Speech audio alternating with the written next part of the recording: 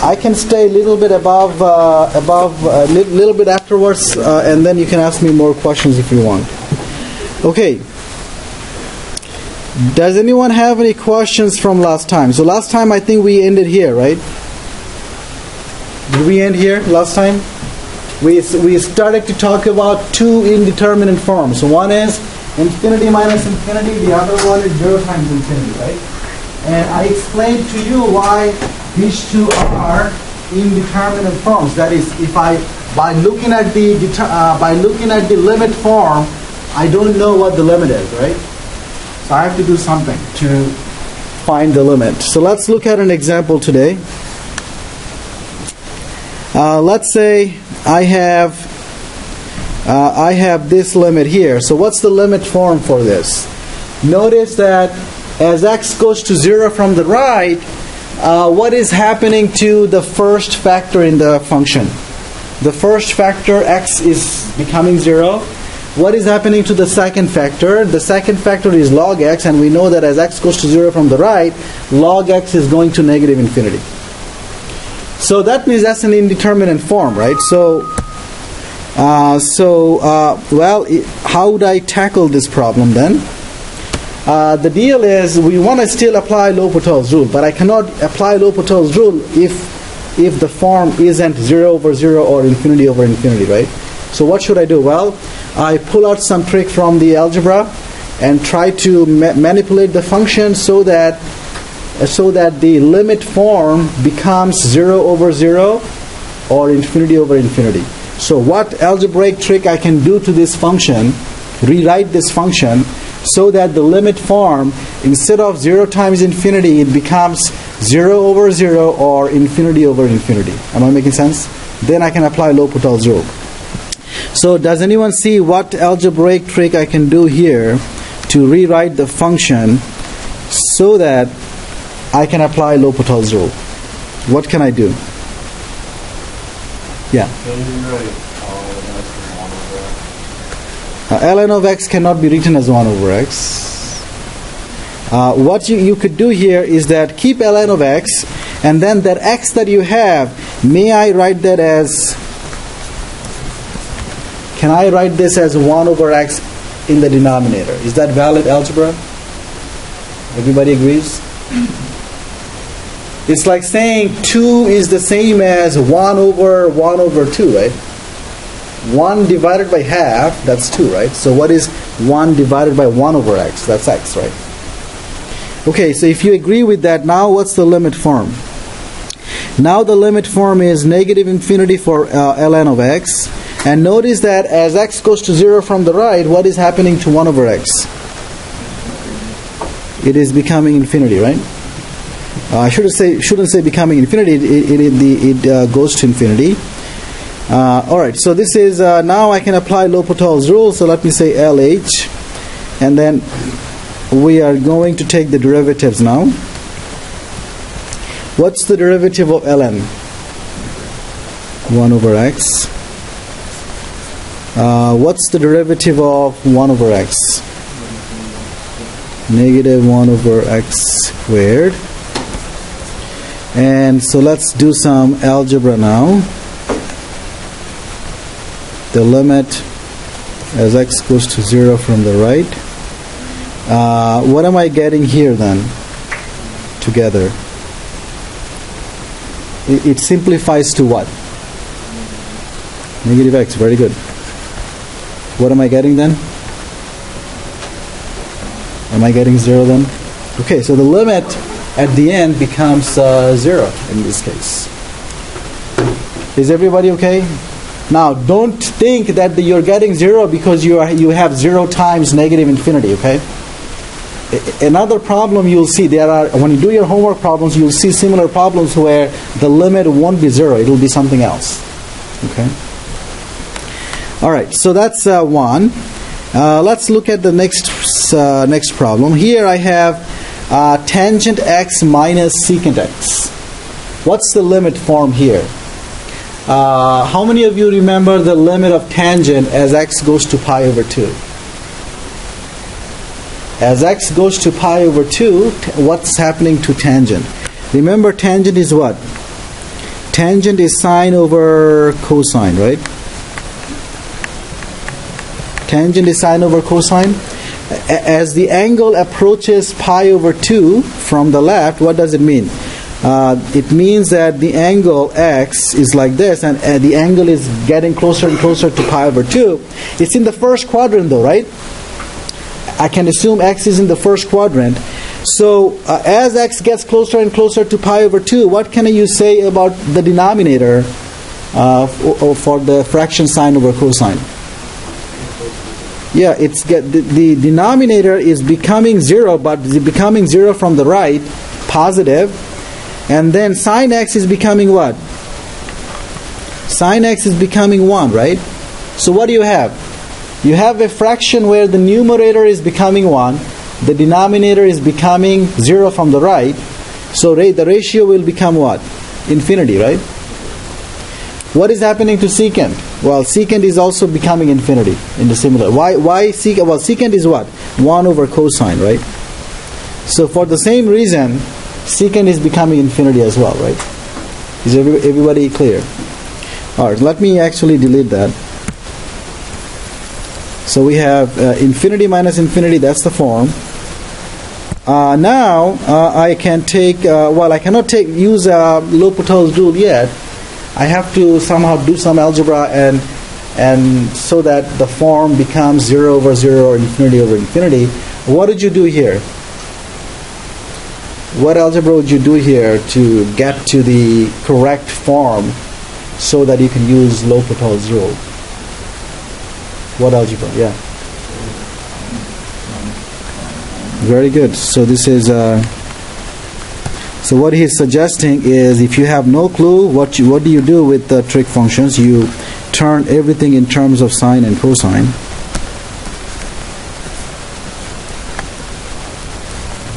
So this would be 1 over cosine of x, and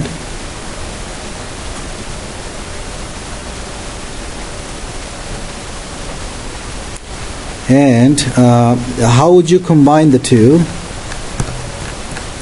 So x is going to pi over 2 from the left. What is this fraction? Is it sine x minus 1 over cosine x? Right? Okay, what's the limit form now? What is the limit form? Sine x pi over 2 is what? 1, right? Sine of pi over 2 is 1. Sine of pi over 2 is 1, so you get 0. And then what is cosine of pi over 2? 0 as well. So I have 0 over 0. So may I apply L'Hopital's rule now? So I get the limit as x goes to pi over 2 from the left. The derivative of sine is cosine. The derivative of cosine is sine. What's the limit form now? Oh, derivative of cosine is what? Negative sine. What's the limit form now? Cosine of pi over 2 is what? Cosine of pi over 2 is 0. Sine pi over 2 is 1. So is that indeterminate? No, it's determinate, right? The limit would be 0. Okay, so that's that. Now let's look at other indeterminate forms. So maybe, let's say you are taking the limit of a function. The function has a base and an exponent, okay? So f of x is the base, g of x is the exponent. Suppose that the limit of the exponent is 0, the limit of the base is 0 as well. If the limit of the base is 0, the limit of the exponent is 0, then what's the limit of the function f to the g? Right? And that's the indeterminate form, 0 to the 0. Another indeterminate form is when the base goes to 1, but the exponent goes to infinity. Okay, base goes to 1, the exponent goes to infinity. That's the indeterminate form as well. The last indeterminate form is infinity to the 0. That is, the base is going to infinity. The base is going to infinity. The exponent is going to 0. You guys have to go somewhere? Yeah, I got a document. Go ahead. I figured that question. Okay, that's fine. F of x goes to infinity. G of x is going to 0. So that's an indeterminate form as well. So what's the trick to handle these three indeterminate forms? What can we do to handle these three indeterminate forms?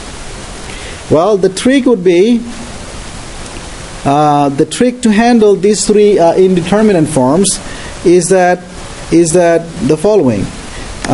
You are going to rewrite the function f of x to the power g of x.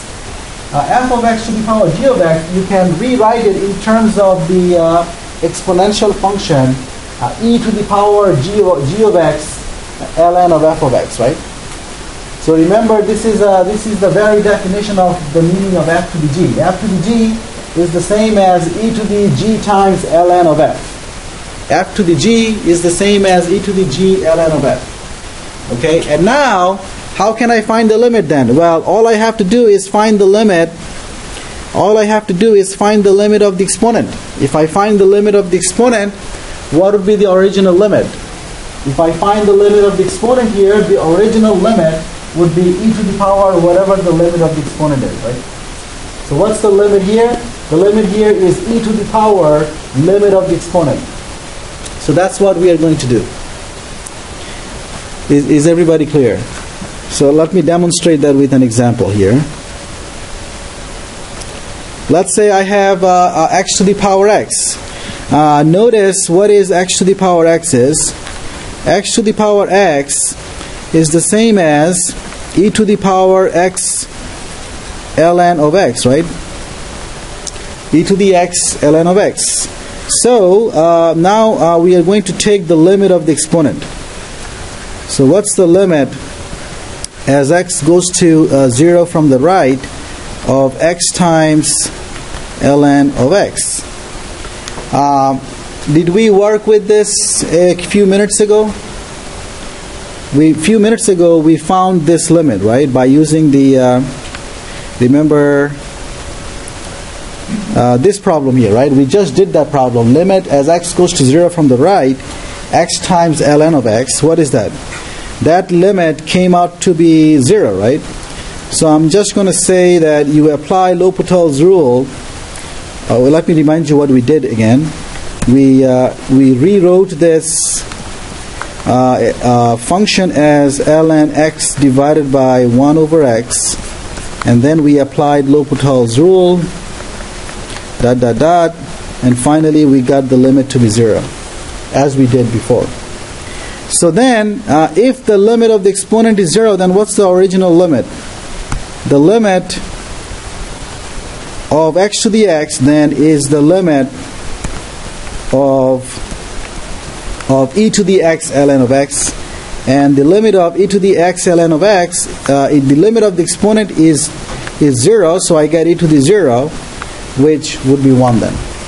So my final answer is that the limit of x to the x is 1. Is everybody okay with that? Questions? No? All right. Let's look at. So this is the form 0 to the 0, right? Let's look at an example where I have 1 to the infinity. Should I move on? You need time to write it down? Yeah. Okay.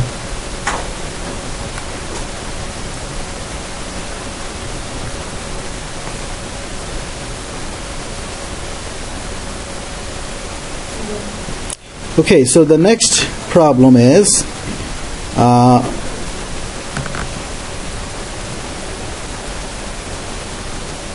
I might have accidentally deleted some problem here. Okay, let's just do this problem. I have the limit as x goes to infinity of 1 plus x to the 1 over x. And what's the limit form here? Here x is going to infinity, right? So if x is going to infinity, what's the limit of the base? The limit of the base is infinity, and the exponent is 1 over x. X is going to infinity, so 1 over x goes to 0. So the limit of the exponent is 0. So I have infinity to the 0, and that's an indeterminate form. So what's the limit? Well, we are going to rewrite 1 plus x to the 1 over x as e to the same exponent multiplied by ln of the base. So I get 1 over x ln of 1 plus x. Now we are going to take the limit.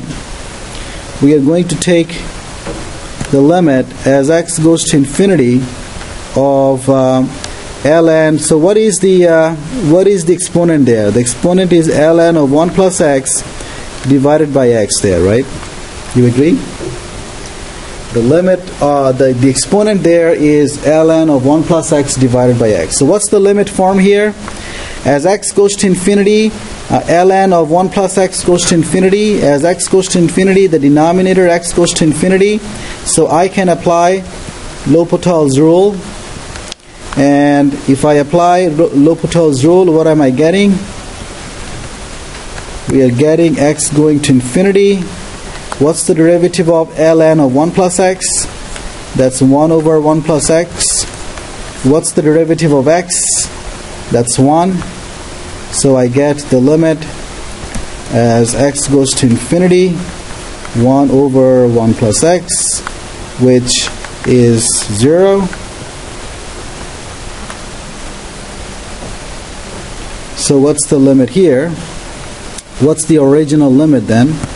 The original limit would be the limit as x goes to infinity of e to the power 1 over x ln of 1 plus x.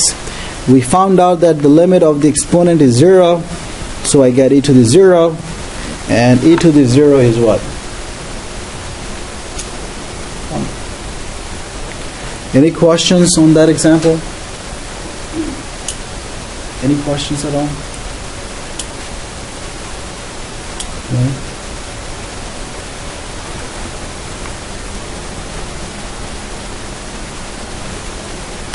Okay, if you're done writing it down, I want to use a different writing style for this problem. So what we did is fine, but I want to write the problem in a little bit, solution in a little bit different way, because sometimes people prefer the other way.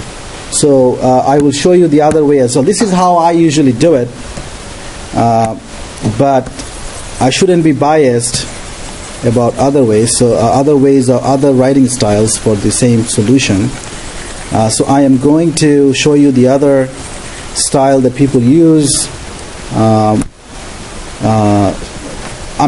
Substance-wise, there isn't a difference, but let me show you what other people would do.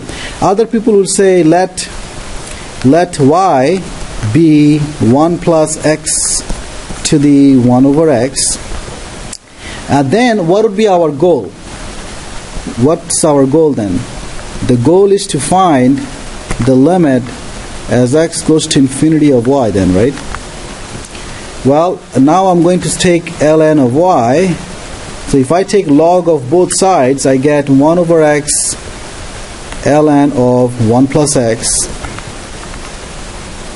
And so then I could say that the limit as x goes to infinity ln of y is the same as the limit as x goes to infinity ln of 1 plus x over x. And we found a few minutes ago by using the L'Hopital's rule, we got that the limit for this guy is 0.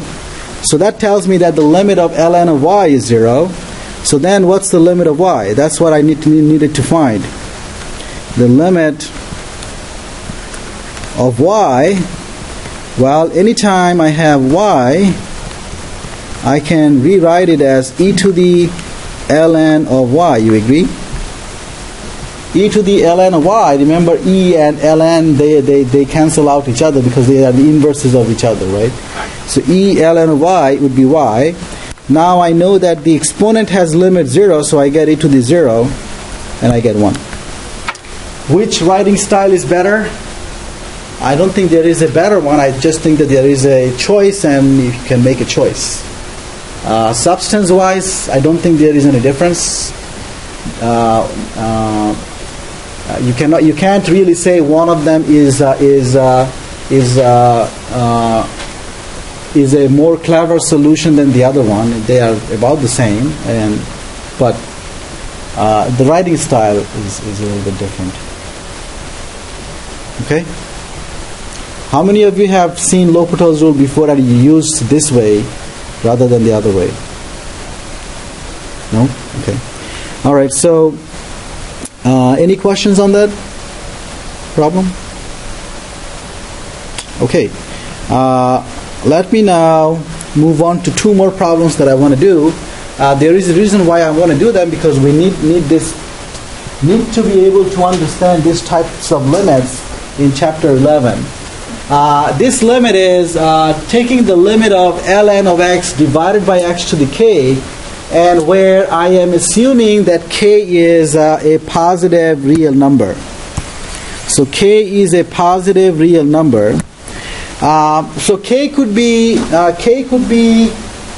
k could be 1, k could be half, k could be a million, k could be a billion, a trillion. K could be whatever number you want it to be, as long as it's positive. K could be 0.0001, okay? Am I making sense? K is a positive real number. That's all I'm saying. It's a fixed positive real number. And I claim that this limit is 0.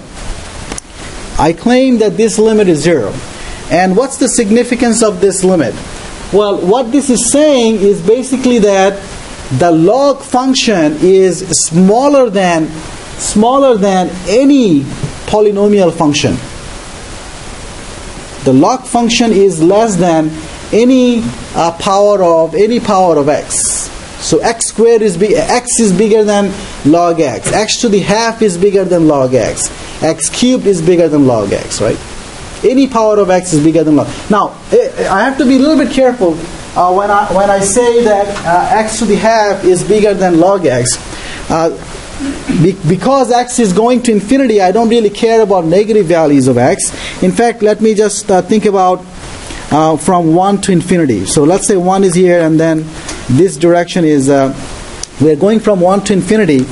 And so maybe there is a finite interval from 1 to some number star. Okay, there might be a finite interval between 1 and some number where log x may be bigger than x to the k. Okay? However, there will be a point star after that x to the k will be always bigger than ln of x. So initially, for a finite interval, maybe ln of x is bigger, but after some point on, as x goes to infinity, after some point on, the power of x is always bigger than the log function. Am I making sense? So in computer science or electrical engineering, they sometimes talk about algorithms and analysis of algorithms, right? And if you have an algorithm that has polynomial time versus an algorithm which can be completed in log time, right? Which would be better? Well, if you have an algorithm which has log time, it's much better than something which has a polynomial time. So the significance of that limit is that any power of x is eventually bigger than the log function, no matter how small the exponent is, as long as it's positive. Okay, x to the power 0.100 zeros and then 1 is eventually bigger than the log function. So that means, in particular, any polynomial function is going to be bigger than the log function. Am I making sense? Okay, so now the question is, how would I find this limit, right? So let's try to find this limit. First of all, I want to show that it's 0, and then before I do anything else, what's the limit form here? What's the limit form? As x goes to infinity, ln of x goes to infinity, and then because the exponent k is positive, the denominator is also going to infinity. So I can apply the L'Hopital's rule. If I apply L'Hopital's rule, log of x is 1 over x. What's the derivative of x to the k? That's k times x to the k minus 1 by the power rule. So now I have to do some algebra to simplify this. So I get the limit as x goes to infinity. This would be 1 over k x to the k minus 1. And notice that the 1 over x that I have on top, I can bring down the x in the denominator like this, right? You agree? Everybody's okay? Alright, so what do I have then? I have the limit as x goes to infinity, 1 over k x to the k. Remember, k is a fixed constant, right? So what's the limit? What's the limit? Well, as x goes to infinity, what is happening to the denominator? As x goes to infinity, the denominator is becoming big or small? Big, because k is a positive exponent, right? So this is becoming 0, right? You are okay with that? The denominator is becoming big, so you're getting 0. Okay, so that's what's happening with this limit. I want to show you one more limit, which is a little bit more work is involved. Here, I am taking the limit of the exponential function divided by the polynomial function, but this time I'm going to get infinity. So what does that imply? Well, it implies that the exponential function is larger than any power of x. So in particular, the exponential function is larger than any polynomial function. If you take x to the a billion, still it's smaller than the exponential function. Of course, once again, there might be a finite interval between 1 and some number where the exponential is smaller than the polynomial, but then afterwards the exponential will dominate the polynomial. So eventually the exponential will dominate the polynomial. So you're looking at as x goes to infinity. So at some point on the real number line, after some point on, the exponential dominates the polynomial. Okay. So so again, in computer science, people talk about exponential time algorithm versus polynomial time algorithm. Well, which one would you prefer? You prefer polynomial time, right? Exponential. If you have an algorithm where you have exponential time, you will be depressed about it. Okay. Yeah. What was that statement about? Yes, right here. Okay, so now how do I compute this limit though? Here, remember, k is any positive real number, but I don't want to work with any real positive real number. Instead, I want k to be a positive integer. If that was the case, then I can easily use L'Hopital's rule and come up with what the limit is. So instead of working with k, I want to do the following. I want to choose a positive integer which is bigger than k. So let's find whatever k is, right? Let's say k is 50. If k is, let's say k is 50.139. Well, then I can use n to the 51. So all I'm saying is that choose a positive integer n which is bigger than k. Well, then what can I say? I could say that x to the k is less than x to the n, right? If n is bigger than k, then x to the k would be less than x to the n. Now this is true as long as I have x is greater than 1. Why can I assume x is greater than 1? Because we are looking at the limit as x goes to infinity, so x is big, so certainly x is bigger than 1. When x is bigger than 1, this inequality will hold. Right?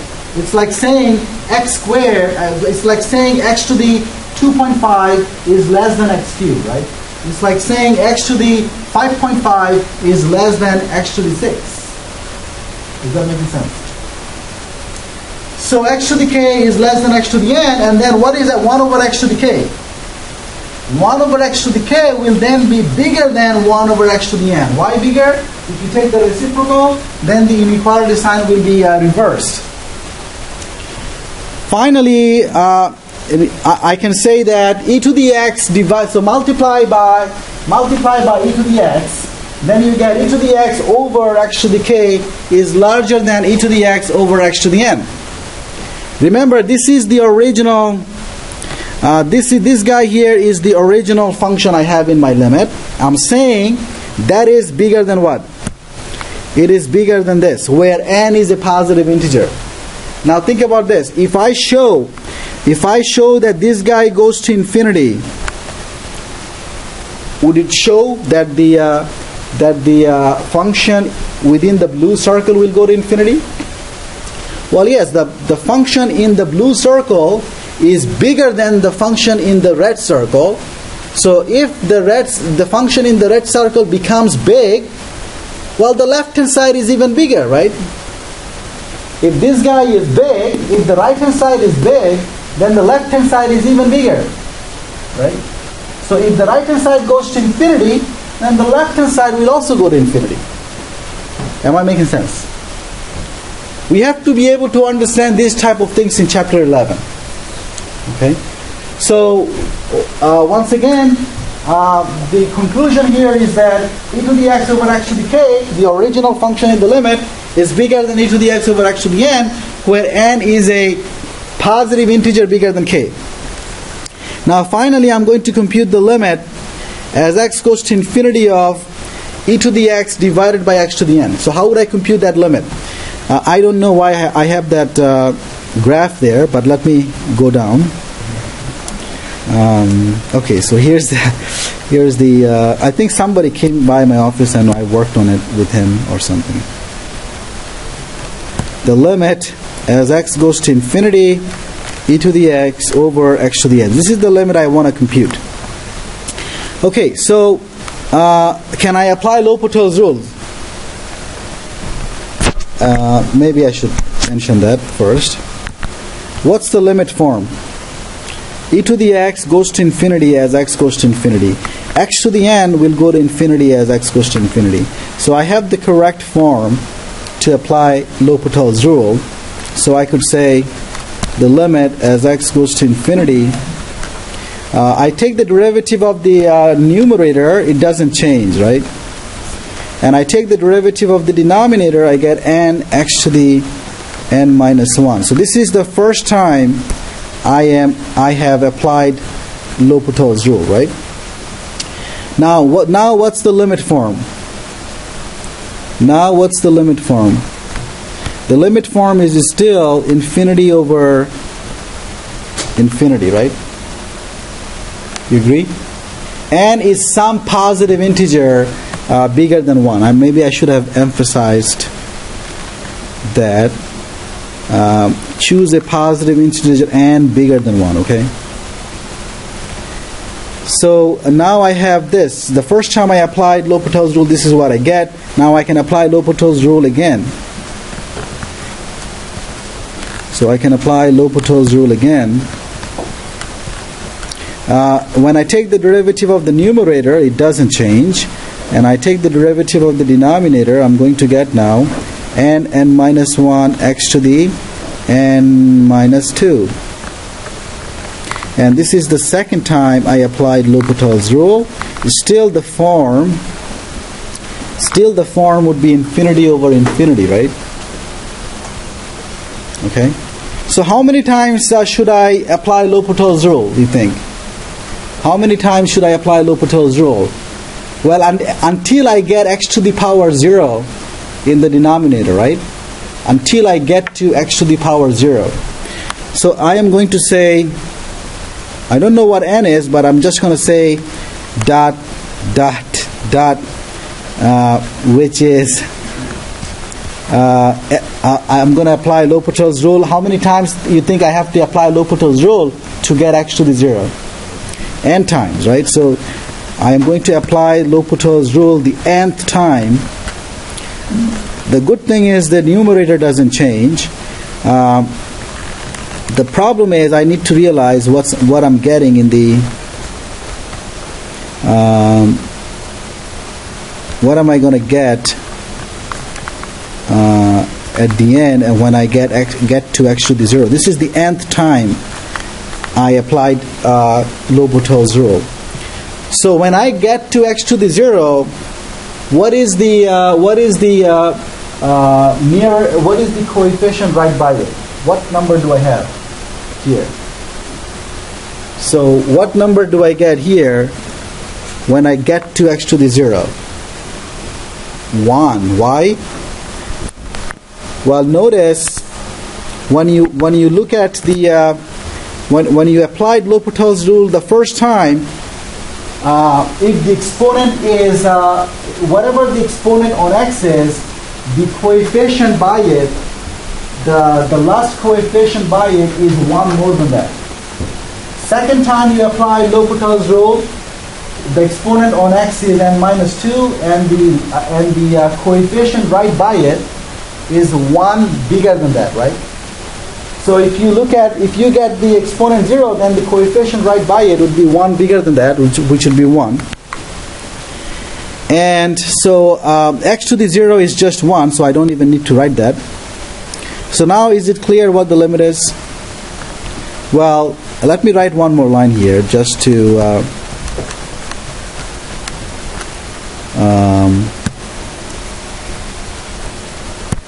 let me keep that x to the 0, and here I'm going to write n factorial. So what is the meaning of n factorial?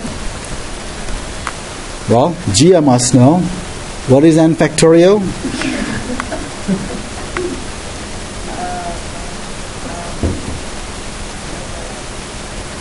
You guys have seen this? Yeah, so you guys have seen this in a stat, right? But, yeah, it's with n minus. So you multiply, right? You multiply all the positive integers, all the positive integers from 1 up to n, right? All the positive integers from 1 up to n. We're going to use that factorial notation a whole lot in chapter 11. So now we know that the limit should be infinity, right? N factorial, whatever that is a fixed number. You're taking the limit as x goes to infinity, e to the x goes to infinity, so you get infinity. So the takeaway message here is that e to the x is much larger than any power of x, okay? And any power of x is much larger than the log function. Let me ask you this. Suppose in your homework you see a problem like this. E to the 2x divided by x to the 7. What would be the limit as x goes to infinity? What would be the limit? Infinity, right? Now, how many times would you have to apply L'Hopital's rule here? 7 times? Would you want to apply L'Hopital's rule 7 times? So one way to get around that tedious work is to say that, okay, I have this limit. All I'm going to say is that I'm going to apply L'Hopital's rule 7 times until I get x to the 0 in the denominator, right? So let's just say you're going to apply L'Hopital's rule 7 times. So, and then I'm going to get some constant in the denominator times x to the 0. And in the numerator, when I take the derivative of e to the 2x, I'm going to get e to the 2x, but I'm going to get 2 every time, right? I'm going to keep getting 2, 2, 2. So whatever that is, I don't care. I just some constant there, right? So I have e to the 2x essentially there, right? So the limit would be infinity. If I care to know star and double star, I can, right? What would be star? Star will be in fact what? I mean, I don't really need to know star and double star to come up with this limit, but I can tell you what that is. Star would be 7 factorial, right? And what would be double star? You're taking the derivative 7 times. Each time you're going to get a factor of 2, right? So how many factors of 2 will you get? You're going to get 2 to the 7. Right? Again, you don't need to write that to find out the limit, right? But that's the pattern you're going to get if you keep taking the derivative, right? Is that making sense? That is what I'm saying is that if I am taking the 7th order derivative, if I'm taking the 7th order derivative of e to the 2x, what I'm saying is that you're getting 2 to the power 7 times e to the 2x. 7 times. Each time you're going to get a factor of 2, so 7 times will give you 7 factors of 2. Is everybody okay with that? Okay, formally I'm done with L'Hopital's rule. Now, do you guys have any questions from anything from homework?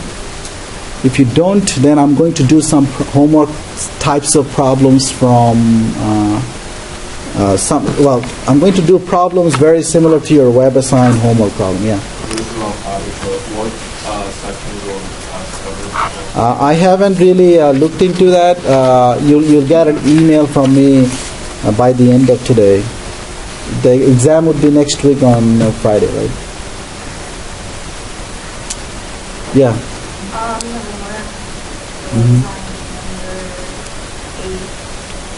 Which section is it? L'Hopital's rule? Yeah. What is number 8? It's limit as x goes to 0, 5x over Limit as x goes to 0. Go ahead, 5x. yeah. Minus Sine of 5x sine of 5x over 5x minus tangent of 5x. minus tangent of 5x. Yeah. Would you mind if I change 5 to a 6?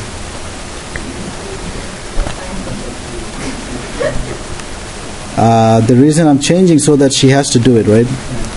Okay. Tangent of 6x, right? Okay, so 6x minus sine 6x over 6x minus tangent 6x. What's the limit form? As x goes to 0, what is sine 0? Sine 0 is 0, so you get 0 minus sine 0, right? So you get 0 here.